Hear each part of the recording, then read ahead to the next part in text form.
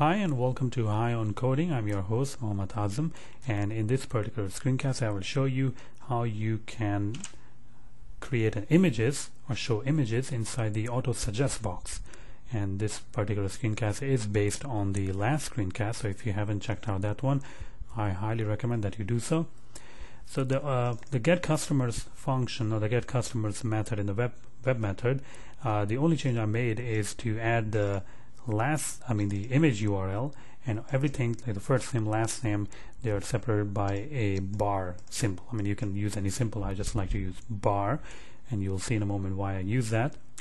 If I go back over here, I don't have any code, so let's go ahead and write the code. The first thing I need to do is to implement the on-client populated event. So I can say over here get customers populated. So basically this event is fired when we get the result back from the web service. Okay, so and I can say, there we go, sender. So now I need the completion list. I can say var customers equal to, and this can be sender dot get completion list dot child nodes.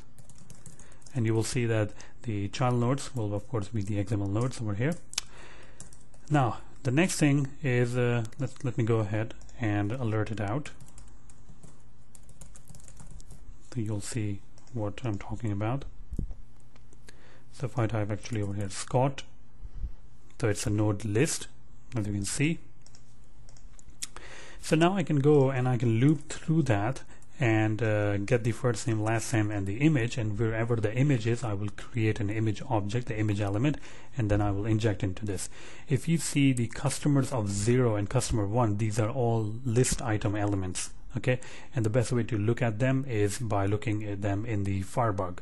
Firebug is like a debugging tool, which is kind of an add-on for the Firefox browser. It's a must-have if you are doing JavaScript development. Okay, so let me go ahead and run the loop, and I'll say I is less than customers dot length I plus plus.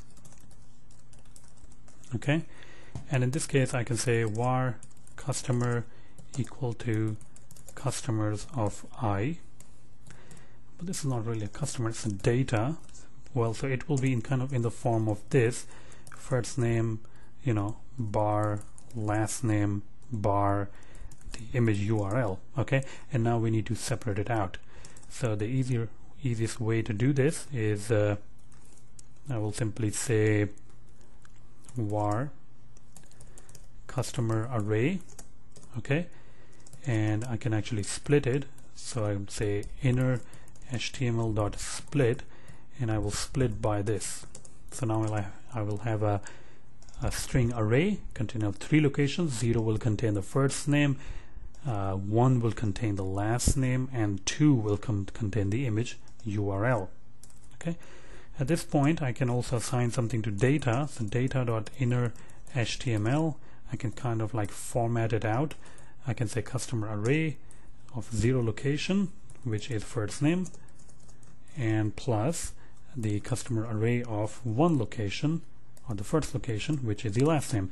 So the data that will be displayed will be the first name plus last name, but I also want to add the image. So let's create the image element equal to document.create element, and I will create the image element. Image has a source, so I can simply assign the source, which is the customer array of 2. Okay, and then finally I can say append the child image. So this will append it. Just going to remove the alert box, and let's go ahead and refresh it again. So if I now type, you'll see that the images actually pops out, and you can select. So this is much better. If it's a much better experience to actually see the image of the person that you are searching for. I mean, if I type my name, my image will pop out, and so on. Okay, so it's much better, I guess, right? And it's very easy to do it. You just have to implement the on-client populated event. and you have to just send the parameters in a way that you can actually make sense of it. I have used a bar to separate out the 3 or 4 parameters. In the later screencast, I will show you that how you can use JSON to get a more richer format or a rich experience when you're building up this kind of like image, or when you're assigning the values to the final element. That's pretty much it. I hope you like this tutorial, and if you want to sponsor Ion Coding, just email me at azamsharp@gmail.com if you have any suggestion about future screencasts. If you have any ideas, any comments, any rants, email me at azamsharp@gmail.com. Thank you very much.